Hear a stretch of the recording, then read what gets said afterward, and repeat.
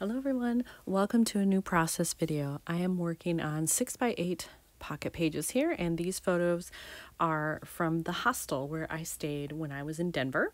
Sometimes when I go to Denver I stay with friends, sometimes I've stayed in a hotel. This time I decided to try a hostel that was very close to the art museum, and since the art museum was really why I was there for a large exhibit that was showing, I decided stay at a hostel that's close by where I can walk really easily. And I didn't need to rent a car. I could take the train or the bus or walk everywhere. So it was perfect.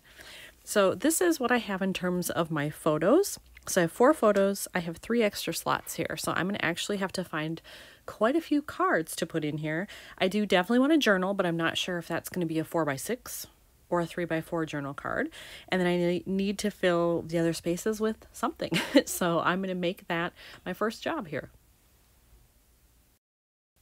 I have taken out my stack of 4x6 travel related cards, and I just store these in a pouch like this, and I put them in rainbow order, just so that it's easier to find if I'm looking for a specific color, and then perhaps cards that have multiple colors go in the back.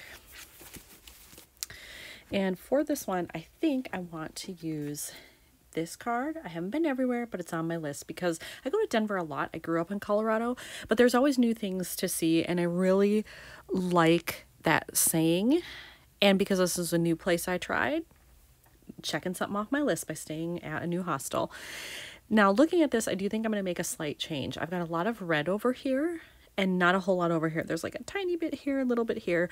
So I think I may actually just switch these so that then I have some red on this side as well as this side.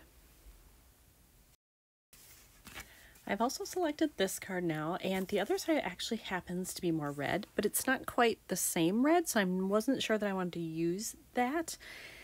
And I kind of like that this is black and white.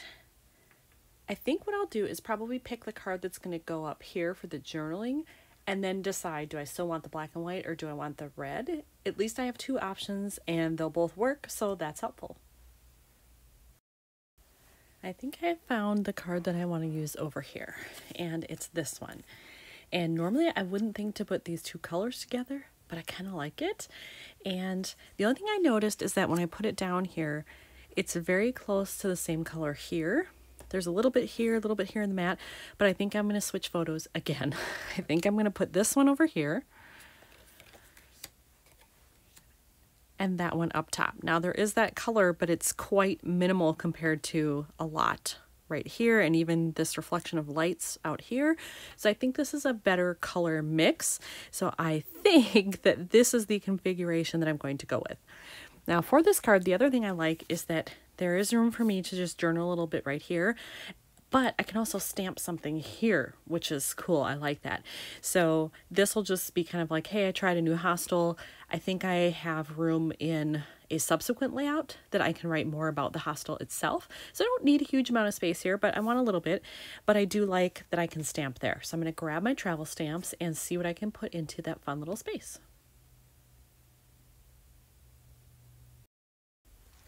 I have picked out a stamp set that I want to use, and this one is called Away from Carrie Bradford Studio. Hopefully the camera is picking that up for you, but if you're interested, that's what it's called, and that's where you can find it.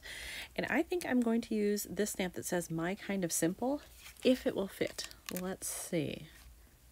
Oh, it will barely, but it'll fit. So I'm going to use that one because I know a lot of people don't like to travel to hostels, at least people that are my age. I'm in my 40s. But I'm not somebody who needs a really fancy hotel or anything. Minimal will do for me because really I'm not there to spend time in my room. I'm there to be out and about. My room is only a resting point. So simple for me is good. So I think it really fits this layout. I have done the stamping on my card and I love the way that it came out. That's awesome. So now I can use that up there. I will do my journaling off camera. I do want to say the surface of this card, I wasn't quite sure. It's cardstock, but it felt like maybe there was a little bit of coating on it. I wasn't sure. So I did use StazOn just to ensure that it did not smear, and it worked great. So I think that was a wise choice. Now I am going to just work on embellishing stuff around the page. So I've pulled out my phrase labels. I've pulled out some other types of things that I have. They're all travel related. I also have some chipboard and some word stickers in here. So I'm going to go through those and see what I can find. So I found this phrase label in my stash of stuff. I have the same one, but kind of in the reverse. It's red background and then it almost has this bluish color, but I didn't like the way that looked so much. I don't know if it was the bluish color that was throwing me off or what, but I have this one that I like, and I think that's just enough red. This felt like maybe it was too much, so I think I'm going to go with that one, and I'm going to put it right there across the bottom. I actually chose to cut off a little bit on each end. The ends seemed really blank. There was a lot of extra white space there that I didn't need. So I decided to trim those off, and then I have put it on the card. And now I'm just going to put in some mini staples here. And there we go. I pulled out some more phrase labels that were in these colors, and I still may use some of those, but I also had these, and I have this arrow, which is a pretty close color there, and this little heart. So I want to see if I can work those in. I think I can do the arrow right here on this photo, and then it leads the eye across the page. For the heart, I'm not exactly sure where or how I would work that in, but I don't know. I'm not willing to give up on it yet. I attached the arrow on there, and I really like the look of that. I think it matches really well, and I like that it brings in more of that color to this side, so I'm pleased with that.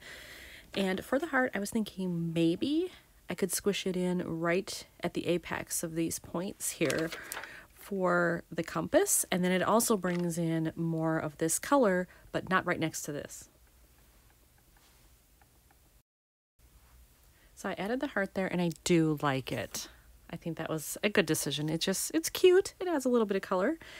And for this one, I don't know that I really need anything else. I was thinking maybe to do something here because I have dead space, but then it would be right next to this, which I know I wouldn't like.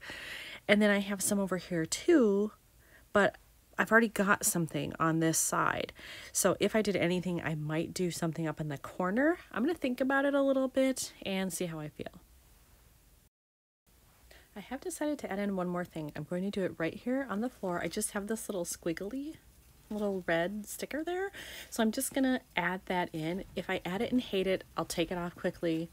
Hopefully it won't damage the photo, but I'm at least going to try it there and see how I feel about it. Well, I tried it there and I did not like it at all. It was too weird next to this, so I did take it up. And hopefully it didn't get too much damage there. I decided to put it on the bottom of this card instead. So now it will be like that. And I think I'm happy with that. And this one's done. So here's another one completed for Denver.